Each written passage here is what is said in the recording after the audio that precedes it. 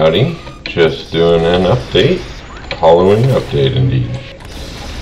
Gonna make it short and sweet, show off a little bit of the new environment here, and move on to my new big surprise, which would be something that happens towards the end of the level. I've got some new art assets, but mostly just new ways of using the old ones. Came up with a nice automatic way to generate all these little flowers and some of this other environmental stuff. Just been fleshing things out in that respect. These are some test panels for some ugly school tiling that I was working on. Just running around here, gonna get all the spawners down to get to the final part of the level. I really dropped the difficulty a fair amount, but it scales better now. And there's a cap on the enemies. Just a lot of sort of player requested things went in, made it a lot more interesting for your average person to hop on and play for a while.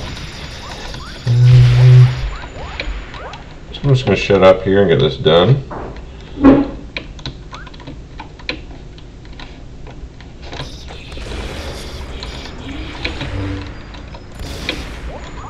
I did make this new type of spawner here that respawns different than the other ones.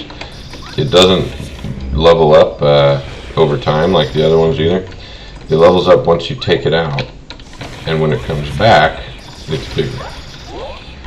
And they respawn pretty quick.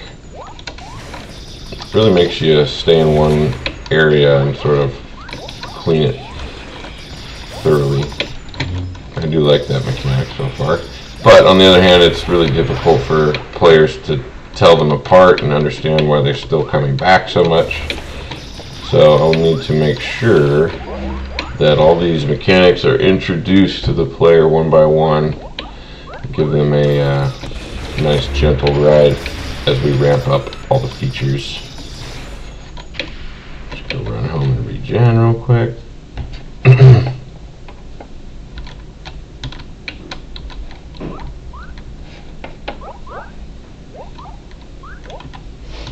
I did finish all the collision masks for this level. So now I'm moving around through and between walls that were originally just all open. And the oh damn, I took a lot of heat there. The water and stuff is all blocks you from moving again, and the bots and the enemies too. But it certainly added quite a bit of problems for my bad AI, my terrible mapping and pathing. So I was trying to work on that, implement some MP movement path grids instead of these basic instructions that I've got right now, just for having them come towards you and somewhat move around walls, but not really. So I got spawners down to just one spawner,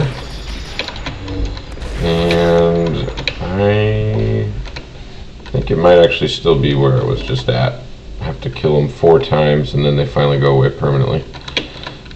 I'm going to keep upgrading my... Oh, these are my little mini bots that you see following me around. I added that recently. Yep. And they sort of are like, if you've ever seen Gundam, they're like little funnels. They run around, swarm around you, and do damage to enemies for you automatically. It's great. They're super cute, of course. Okay, so here's the boss. This is what I was waiting to show off. He basically, it's not too hard if you're high level like I am. In fact, maybe I need to increase the scaling a little bit. The main thing is he gets to you, does some big hits, speeds up. It's sort of just a big obstacle for you to overcome at the end.